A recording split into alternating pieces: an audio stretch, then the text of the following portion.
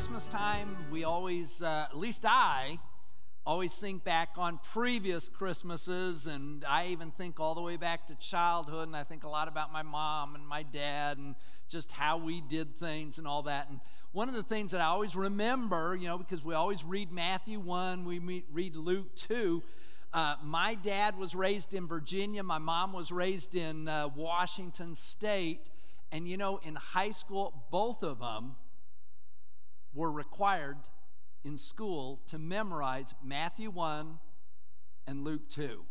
They had to memorize the Christmas story. And, I thought that's just kind of an amazing thing. I don't think they do that anymore. But, and my dad, he just loved to talk about Christmas, and he loved to talk to people about Jesus. And at Christmas time in particular, he loved to go up to people just to be able to start a spiritual conversation. And he'd say, now, Christmas, it's about Jesus, right? And they're like, oh, yeah, it's Jesus' birth. And then he'd say, hey, where in the Bible, if I wanted to read about that, where in the Bible would I go? And, in the city I was raised in, even though they were very, very religious people, most of them did not have a clue as to where you go. I mean, they'd say, what's at the beginning? It's got to be there in Genesis somewhere. That's the first book. And they just didn't know where it was. Well, the Christmas story is told in several places. It's told in Matthew 1, and it's told in Luke 2, and I read for us one of the Christmas stories that Paul told. That's Philippians 2. Today we're going to look at another one that you may not often think about. We're going to look at the Christmas story as the Apostle John told it in Revelation 12. Revelation 12. If you got a Bible, or if you're using your phone, I want you to turn with me to Revelation 12. This is going to be a little bit different Christmas story than I think we're all used to, because we always think of Christmas as this sweet little time. You got a baby in a manger, you got shepherds in the fields, you got, a star in the sky and wise men on camels, and, a stable full of all these, mooing animals.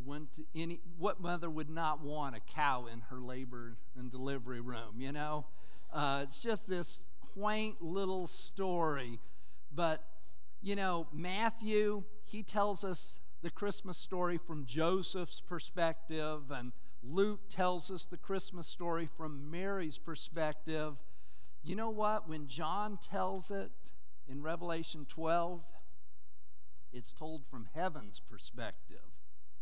And so what I want to do with our time today is just look at how John tells the story here, kind of the behind-the-scenes thing that God revealed to him.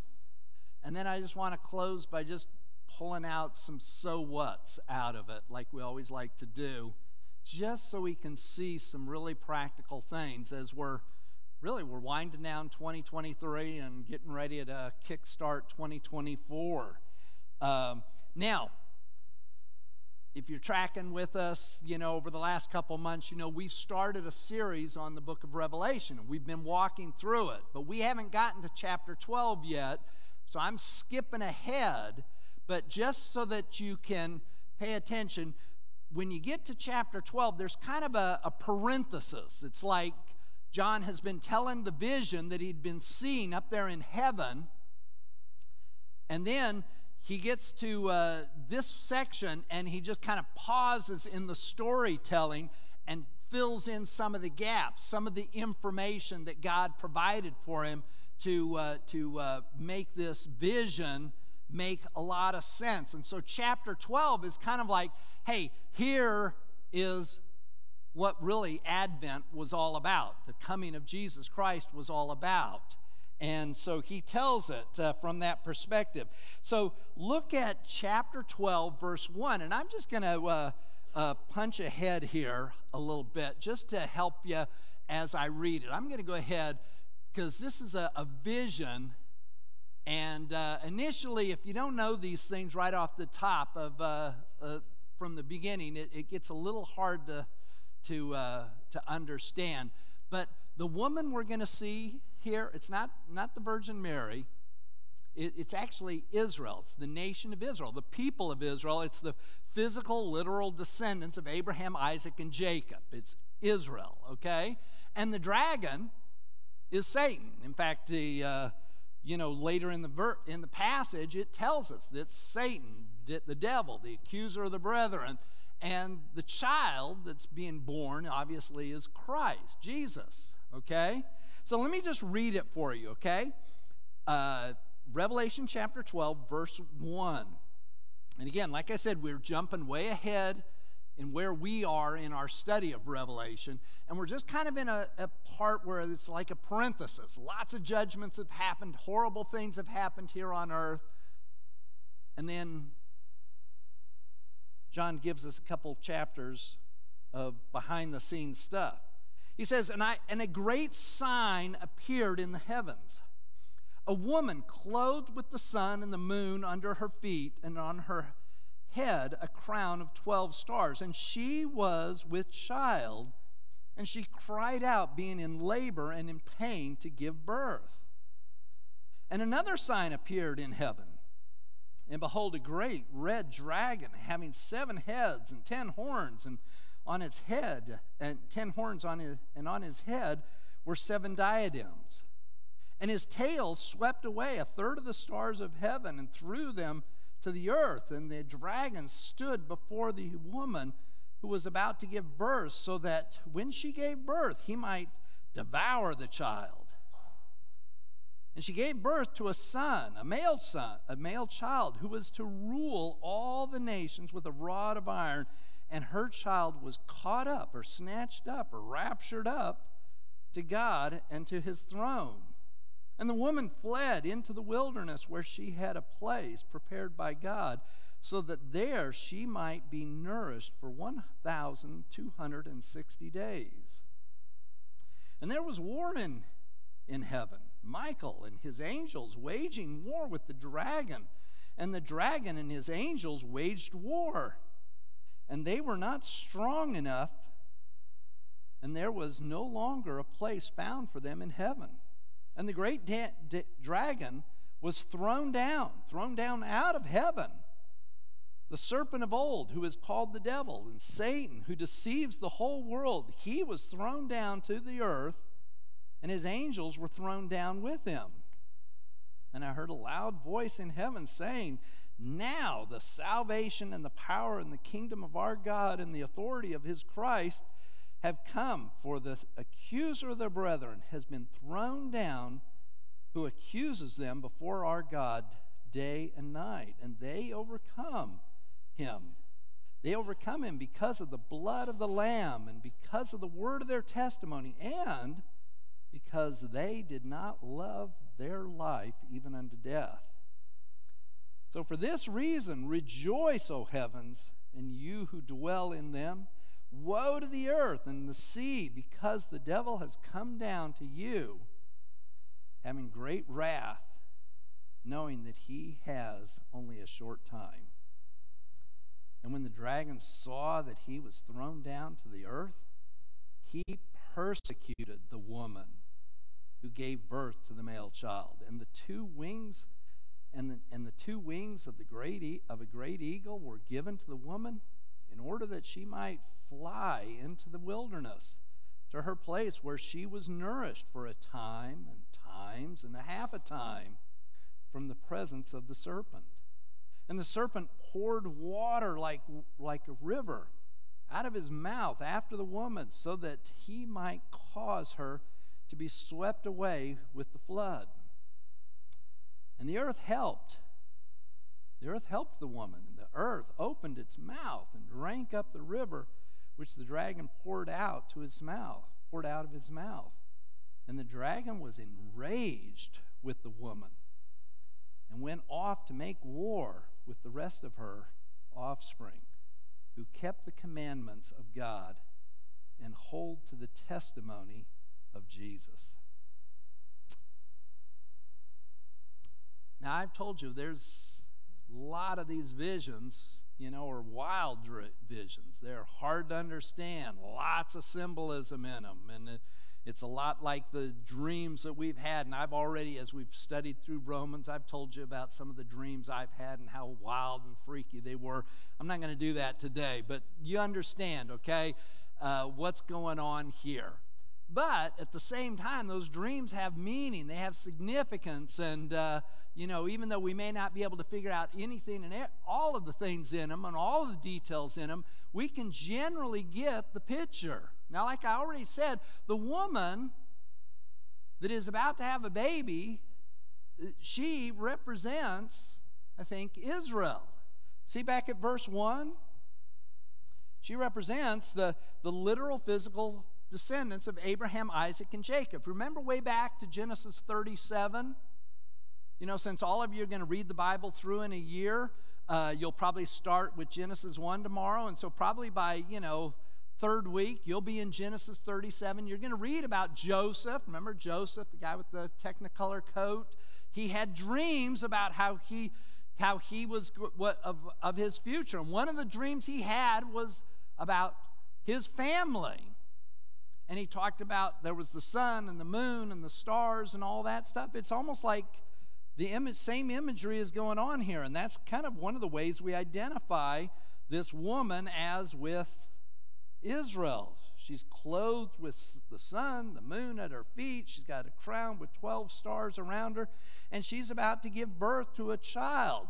And notice there at the end of verse 2, it says she's in great labor. And any of us that have ever observed that process, we know that that is great labor.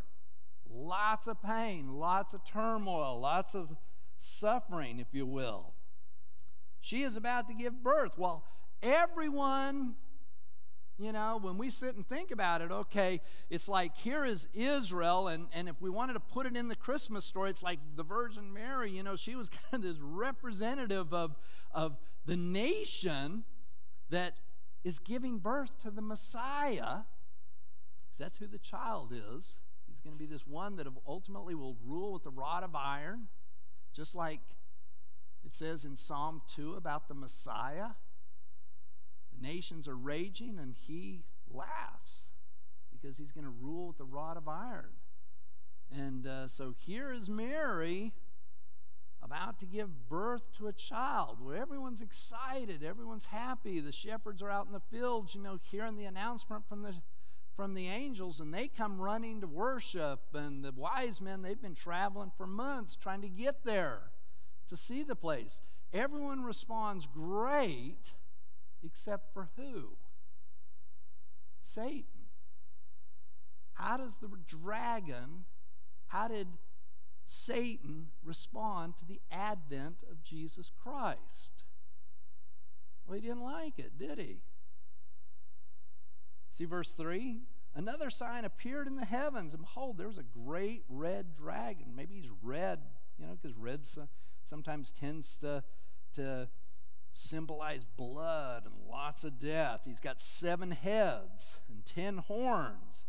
I'm not really sure what the 7 heads are about or the 10 horns about. We know, we've seen already, that number 7's kind of that complete number. There's 7 days in the week, there's 7 Jewish holidays that they celebrate. The Hornoks had 7 kids. It's just the perfect number, This completion. I don't really know, but Satan is here pictured as a dragon who is got a lot of power. He's got 7 diadems on his head. He's got a lot of authority. And I think that's something we often forget is God has given Satan or allowed Satan to have incredible authority. We often think about the temptations of Jesus when Satan appeared to him and tempted him. And, sometimes if we're not in the know, we say, what? He's offering him the kingdoms of the world. Satan has the kingdoms of the earth. God in his sovereignty is allowing Satan to rule right now. That's a legitimate offer to Jesus. If Jesus would have bowed down to Satan, he could have the kingdoms of the world. Satan's got plenty of authority. He's got 7 diadems. It's just, he's got that authority because of who he is. Verse 4 says, his tail swept away 1/3 of the stars of heaven. Maybe you've seen this before. A lot of people A lot of theologians through the centuries have thought, well, maybe this is referring to when Satan fell, long before Adam and Eve. Maybe when Satan fell, stars often in the Bible are referring to angels. Perhaps this is referring to the fact that when Satan fell and rebelled against God and said in his heart, I want to be like God, because he as an angel, a created being, was one of the highest angels, perhaps one of the leading angels, maybe the most brilliant of all God's angels. And a third of the angels went with him. And perhaps that's where demons come from. Demons are just fallen angels, angels that sided with Satan in that incredible rebellion that occurred before Genesis 1 even. But several passages tell us about it. Maybe that's what verse 4 is about. His tail swept away a third of the stars of heaven and threw them to the earth. And the dragon stood before the woman who was about to give birth, so that when she gave birth, he might devour her child. And she gave birth to a son, a male child, who is to rule all the nations with a rod of iron. Just like Psalm 2 speaks about the Messiah ruling the nations. And we know what happened. Christ grew up, took on the sins of the world, died on the cross, was raised from the dead. 40 days later, he ascended back into heaven. Why? Because he had come preaching, his forerunner had come preaching, repent, the kingdom of heaven is at hand, it's here. But rather than taking the king of the kingdom and putting him on a throne, they put him on a cross. And so Jesus left, went back to heaven with the promise, I will come again, even right before he ascended into heaven. The ascension of Jesus is really a significant event in his life, because when he ascended into heaven, he went victoriously because he had purchased salvation, he had accomplished the mission, but the kingdom had not been accepted by humankind. And Jesus left, and the disciples said, well, is it now that you're going to restore the kingdom? And he said, no, it's not for you to know the times or the seasons. I'm going, but I will come back. That's all in Acts chapter 1. And so it must be that maybe that's what that's referring to, that the child was snatched up to heaven, and that's where he is. And so what does the dragon do? He can't touch Jesus, because Jesus is up in heaven. So he turns his attention towards the woman, towards the mother, towards Israel. That's what this vision's all about. Verse 5, she gave birth to a son, the male child, who was to rule the nations with the rod of iron, and her child was caught up to God and to his throne. Jesus is there, seated at the right hand of the Father, seated, he's there. The only time we know he ever got up out of his chair was when he welcomed Stephen, the first martyr, one of the first martyrs. He stood there and he welcomed him in. And the woman, what happened to her? Verse 6, she fled into the wilderness where she had a place prepared by God that she would be protected, so that she might be nourished for 1,260 days. Now, I've told you, since we're going through the book of Revelation, and have been going through it, one of the things we're going to do, later in January or first part of February is I'm going to take a Sunday night to kind of put all this stuff together. So I'm not going to deal with it a lot right now. But essentially, just to fast forward to that and just kind of summarize what's going on here, what I think is going on here is that this is referring to a time in the tribulation, and it ties into that 70th week of Daniel. If you don't understand that, just plan on coming in a few weeks when we do that, and I'll try to make it more clear. But if you do understand it, I think this is referring to the events of the 70th week of Daniel, the tribulation, the great tribulation. It refers here to 12,060 days. By the way, that's a 3.5-year span. Later it calls it time, times, and a half a time. That's kind of a simple plural, which is 2, 1, 2 and a half. That's all adds up to 3.5 years, 1,260 days, all of that stuff. And it's almost like that everything's going along great for the people of Israel. But about halfway through that 70th year, 70th week, just like Daniel prophesies back in Daniel 9, that peace treaty that allowed them to enjoy great peace and prosperity was broken, and they had to flee for their lives. And all of a sudden, they became the target. Why? Because Satan hates the people of God. He hates Christ, but he hates the people of God as well. And here is Israel needing to flee. And the rest of the passage goes on to talk about how God rescued his people. Now, that's just a real quick summary of what it is we're seeing here. And you can kind of read through it a little bit more. I mean, verse 7, incredible warfare going on between Michael and the angels that he's leading. And in the process, Satan gets kicked out of heaven. You say, well, Satan, didn't he get kicked out of heaven before creation even? No, not really. Remember the book of Job? If you read the Bible through in a year, you'll read the book of Job. And I guarantee you will understand, you will see things in there you probably have never thought about before. But in the first 2 chapters of Job, we find out that Satan is in God's presence, accusing you, accusing me. And in that case, he was accusing Job. That's why it says here that Satan is the accuser of the brethren. He's still in God's presence. But at some point in the future, I think at the midway point of the Great Tribulation, he's kicked out, finally kicked out of heaven, no longer allowed to come into God's presence. And that enrages him even more, so he can't take it out on Christ, he can't take it out on God. So who's he going to take it out on? He's going to take it out on God's people. In this instance, he's taking it out on Israel, and he chases them out. And that's what I think the rest of the passage is all about.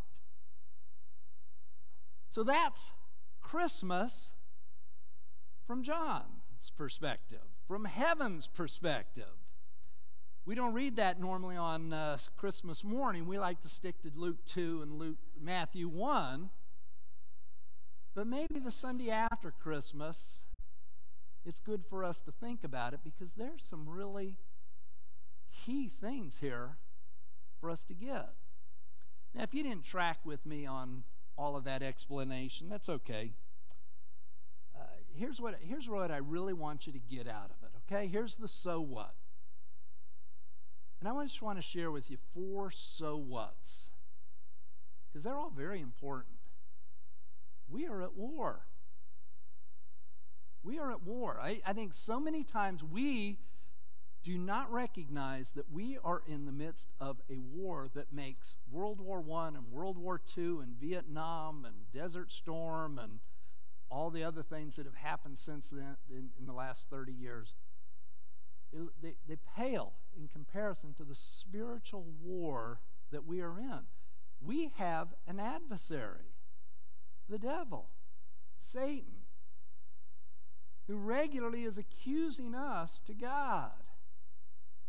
Fortunately, we have, according to 1 John 2, verse 1, we've got an advocate, a lawyer, a good lawyer, standing in front of God, Jesus Christ the righteous. And he's reminding Satan and God the Father that he has made propitiation. He's paid for our sins, but Satan is still accusing us. We're in a war. And it's a vicious war. And if you read through this passage, and if you paid attention as I read it, I mean, Satan is vicious. He has come to kill, steal, and destroy. And I think one of the things about us believers is sometimes we just kind of fall asleep at the wheel, and we don't recognize how absolutely dangerous the times are. I mean, my friends, we have to so pursue Jesus Christ because Satan is gunning for us. And yes, we are clothed in Jesus' righteousness. We've got the indwelling of the Holy Spirit, the power of the Holy Spirit, and all these things. But my goodness, even Michael the archangel, not in this passage, but in the book of Jude, when he was doing war with Satan, he said, "The Lord rebuke you." He himself didn't even feel like he had the credentials to go toe-to-toe with Satan. I mean, sometimes, it's really sad, because as believers, it's like we just kind of cavalierly think of him. And of course, we're living in a society that, takes a vision like this and turns Satan into a caricature that, he's not all that anything to worry about anyway. Truth of the matter is, we are at war. I think, maybe wrong on this, but I think that as far as approval ratings, George W. Bush had some absolutely incredible approval ratings in the days and weeks and months after 9/11, 22 years ago. September 11th, the planes crash into the towers, the Pentagon, and President Bush just really rose to the occasion. The nation came together. We were unified, and all of a sudden, the most important thing was we've got to defeat the enemy. And, I think historians even now are saying Bush did well in that time. I don't know exactly why he did so well, but I think one of the things was what actually happened immediately. Do you remember where President Bush was when the planes flew into the towers? He was reading a storybook to some elementary children in a little school in Florida. So here's President Bush. He's got all these little, let's say third graders, and he's reading them a story. And Andy Card had already told him one plane flew into a tower. Well, probably an accident. But then, halfway through the story, Andy Card comes over and whispers in his ear, and he says, a second plane flew into the other tower. Do you remember what the first thing Bush said was? He said, "We are at war." I think one of the reasons President Bush did so well in those months right after that was he immediately recognized we're at war. I think one of the reasons we as believers sometimes get our rear ends kicked spiritually is because we don't recognize that we're at war. I mean, do you realize there is an adversary, an enemy, who is gunning for your marriage, who is gunning for the hearts and souls of your children, your grandchildren, who would just love for you to discredit yourself in this community so that who cares what you believe? Who cares who you know? Who cares that you think you're going to heaven because of what Jesus did for you? I mean, you are in a war, and you've got a target on your front, on your back. And we have to recognize that. Now, let me just share with you a couple others, and they're kind of related, but here's the second one. Satan absolutely hates what Jesus came to do. I mean, why was Satan ready to devour the child? And one of the most obvious ways he did it was he enraged Herod and tried to kill off all the babies in Bethlehem. But I'm sure there were many, many other attempts on Christ's life. I was thinking about the manger scene here we got. Wouldn't it have been great if I could have figured out some way to have a dragon on top of it? Because that's really what the vision was. I mean, Satan wanted to kill Jesus Christ. Why? Because he wanted to keep Jesus Christ from the cross. Because if he can keep the cross out of the picture, he keeps Jesus Christ off of the throne, ultimately. I mean, it's huge. And if you sit and read through the Gospels, Matthew, Mark, Luke, and John, which hopefully you'd get through by about April if you'll read the Bible through in a year, And by the way, you can get it for $17 on Amazon. It'd probably be at your house by Tuesday. If you'll do that, you could read through Matthew, Mark, Luke, and John and be done by April. And if you'll read it with that perspective, you will see that almost at every turn, Satan, or some agent of Satan, is trying to keep Jesus from making his appointment with the cross. He hates it. Satan does not want the cross. And ever since the cross, because he can't go back and rewrite history or undo history, he's tried to eclipse the cross and make the cross something that is irrelevant. People don't like a bloody salvation. People don't like that. We'd rather talk about how we're saved by the love of God as opposed to the sacrifice of Christ. Satan hates the cross. And that's one of the things he's doing in the war. Here's something else he's doing in the war. He is persecuting the faithful. Now, in this passage, yes, this is specifically about how he is, at some point in the future, going to really unleash his terror against, I believe, the physical, literal descendants of Abraham, Isaac, and Jacob, which he's done many, many times throughout history. I think it's kind of what we're seeing in the last 3 months. Just another illustration of Satan wanting to extinguish the people of God, the literal physical descendants of Abraham, Isaac, and Jacob, who, as the book of Romans talks about, they're the conduit through which salvation came, because they're the conduit through which Jesus came. They're the conduit through which the Word of God came. And here they are. And now, yes, they may have Abraham, Isaac, and Jacob's blood in their veins, but many of them, in fact, most of them, don't have the God of Abraham, Isaac, and Jacob in their hearts. So in reality, with all due respect, they're pagans, they're unbelievers. Many of them are just avowed atheists, but they are still the physical, literal descendants of Abraham, Isaac, and Jacob, and God has a plan for them to bring them their king that they rejected 2,000 years ago. And what is Satan regularly trying to do? He's trying to persecute them. He's trying to eliminate them. And I think you can look at history and see that whole movement of anti-Semitism that arises every once in a while. That's all just satanic. Here they are. They're people that really just have the blood of Abraham, Isaac, and Jacob, not the God of Abraham, Isaac, and Jacob, but Satan knows that someday they will have their eyes opened and the blinders released, as Romans 9, 10, and 11 talks about. But that is kind of the primary application of this passage. But you know what? Satan is always after God's faithful. Okay, Romans 12 isn't about us, I don't believe. Some people do. They have the right to be wrong. But just sorry. But Satan is always gunning for God's people. When you trusted Jesus Christ as personal Savior, and when I trusted Jesus Christ as personal Savior, we became the enemy of Satan. That's why it's so devastating when we don't even realize we're in a war.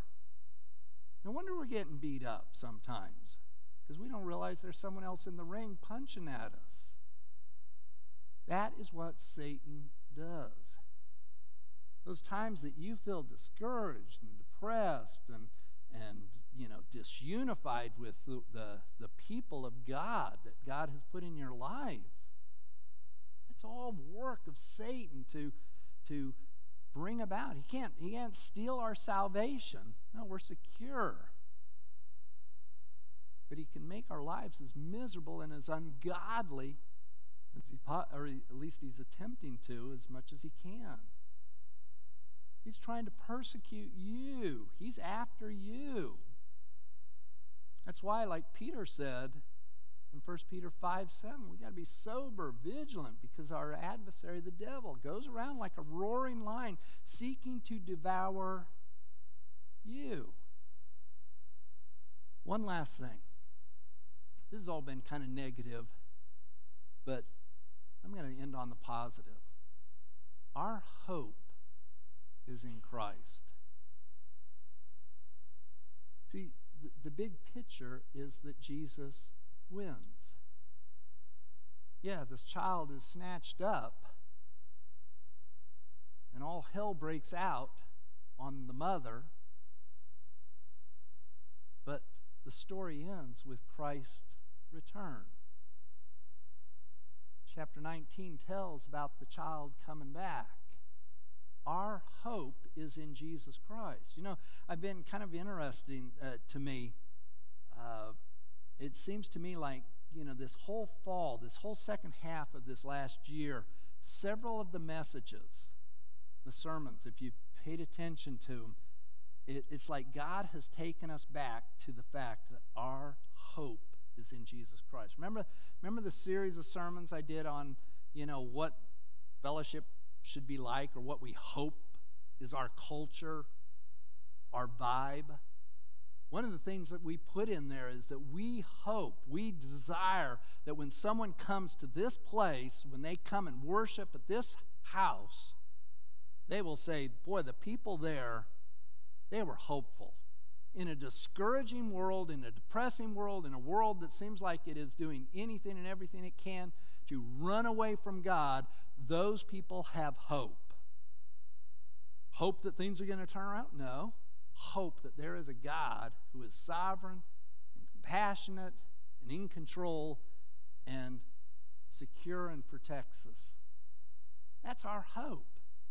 And that hope is not just in some political maneuver or in some thing that might arise or in our abilities or our gifting. Our hope is in Jesus Christ. That's why Satan is after him. Because Satan wants to discredit Jesus so he can crush your hope. The fact that you recognize Jesus is in control. He's sovereign. Do you know him? I mean, do you know him personally? Have you come to that place in your life where you have trusted in this child who came and died on the cross in your place? You can't have hope without a reason to have that hope. And the reason for the hope is in the cross of Christ. Because when he died on the cross, he died for you in your place so that you could have a relationship with the God of the universe. That's the hope we have. We don't have hope just because we're going to be optimistic people and it's better to be optimistic than pessimistic. We have hope because we have a God who is worth dying for. We have a God who is worth investing everything we have in. I love what verse 11 says. He talks about this war, and he says these people, they overcame. Why? Because of the blood of the Lamb. He died on the cross. And because of the word of their testimony, they really stuck with it. But also, look at that last one. And they did not love their lives even to death. They realized there was something worth pursuing. And so they set their minds on things above, not on things of the earth.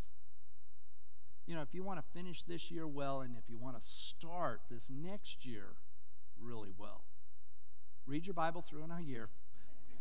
Have I emphasized that enough? But I just want, I believe in it. You know, you guys can do whatever you want, but I believe in it.